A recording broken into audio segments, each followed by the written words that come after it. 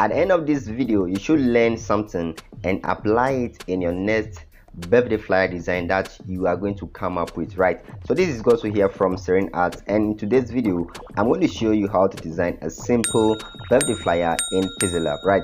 So in this video I've actually used the picture of the president of Ghana, His Excellency Nana Addo Dankwa Akufo-Addo, right? So just a quick disclaimer over here, this is a tutorial for educational purposes only. There's nothing much attached to it, right? So I just want you to learn from this and apply it in your next design, right? It just happened that this is actually the birthday of the president at the time I'm recording this particular video, which is the 29th of March 2022, right?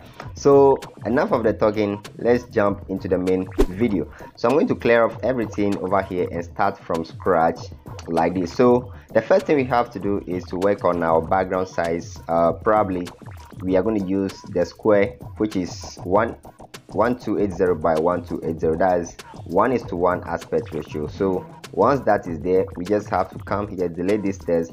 We don't actually need it. Okay, so the first thing that we are going to work on is probably bring in the subjects, in this case the president's image. So I'm going to tap on the hexagonal tool and tap on imports.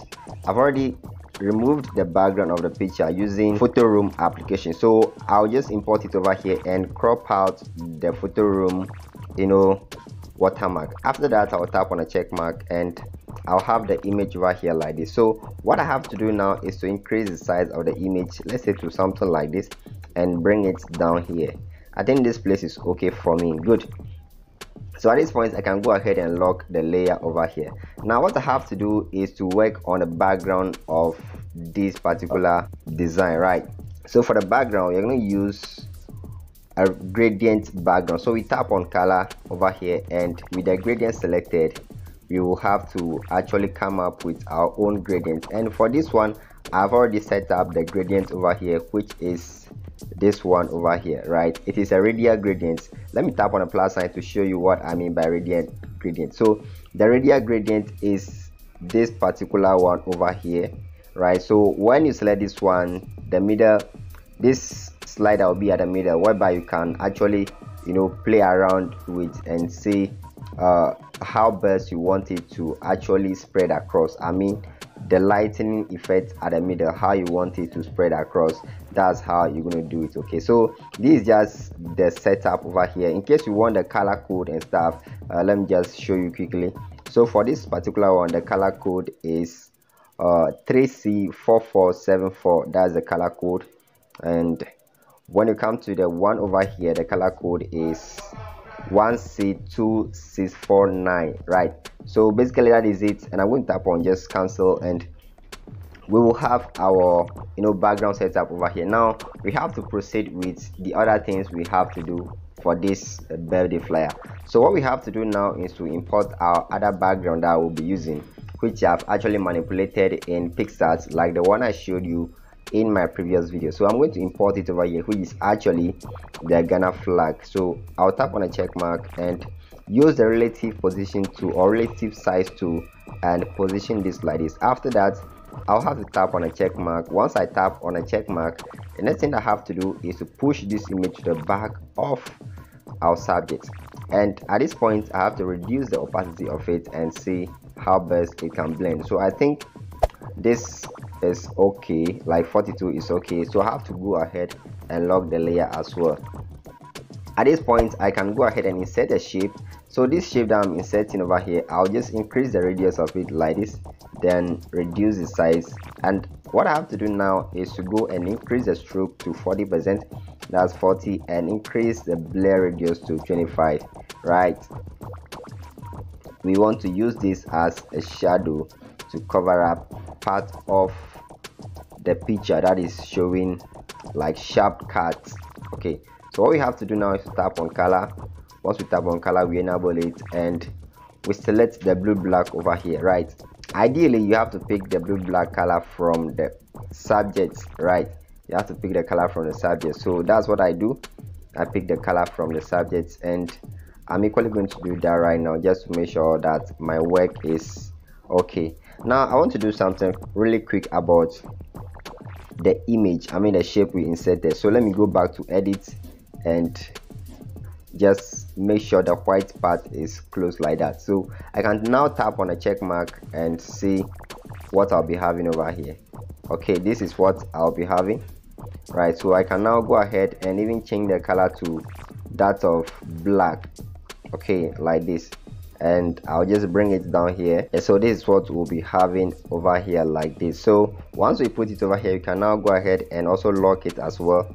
So after locking it, you are now left with inputting your text and your stuff onto this. Maybe if you want to add your social media handle to the birthday flyer, you can equally do it. But before we go to that part, let's start with the happy birthday and start, right? So I'm going to type happy birthday. Okay, let me do that quickly.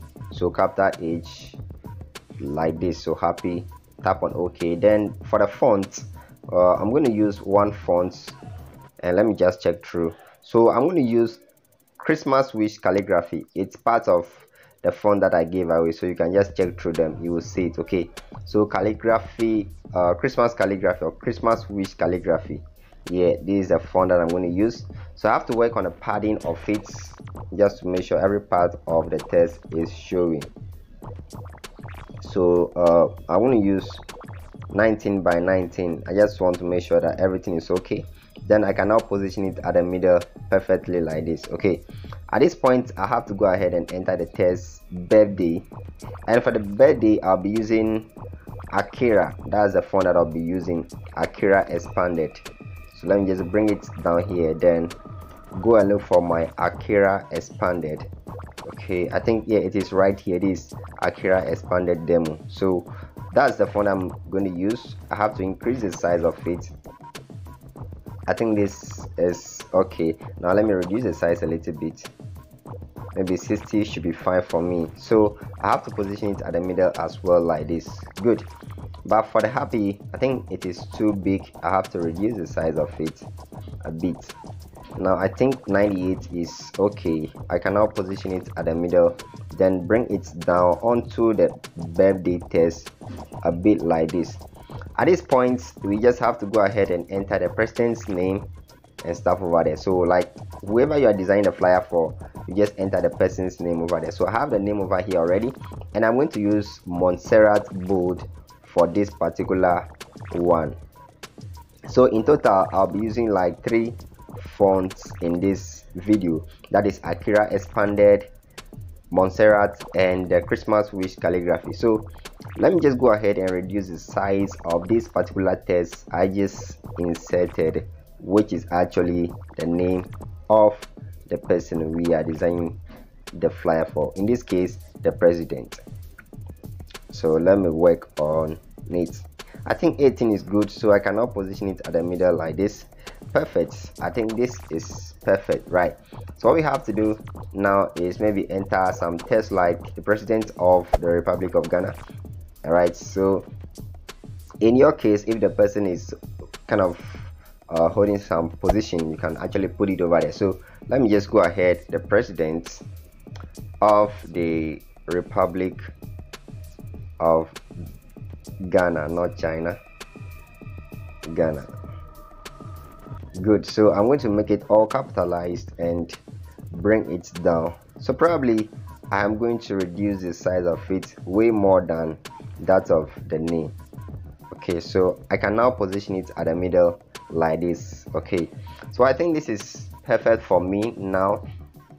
So at this point we can now go ahead and add our own stuff. If you want to add, that is the person who designed a flyer. If you want to add something like that, you can go ahead and do that. So I'm going to insert this shape, and that's the shape we are going to use for that particular job.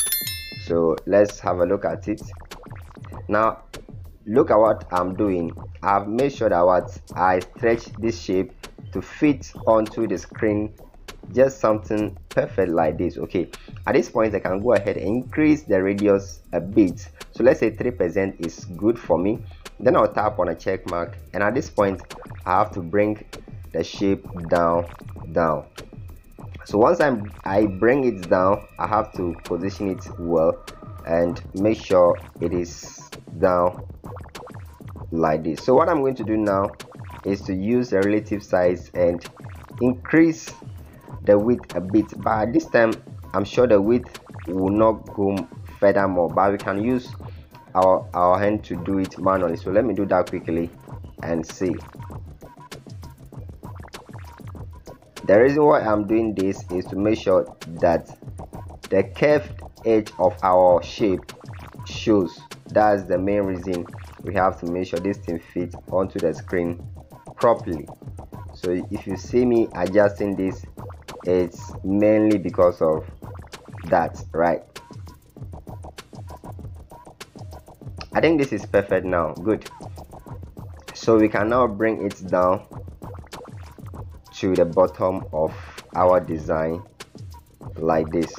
Then we put a text on it. So I'm just going to copy this and put over there something like designed by Serene Arts, but I'm just going to put something like copyrights 2022.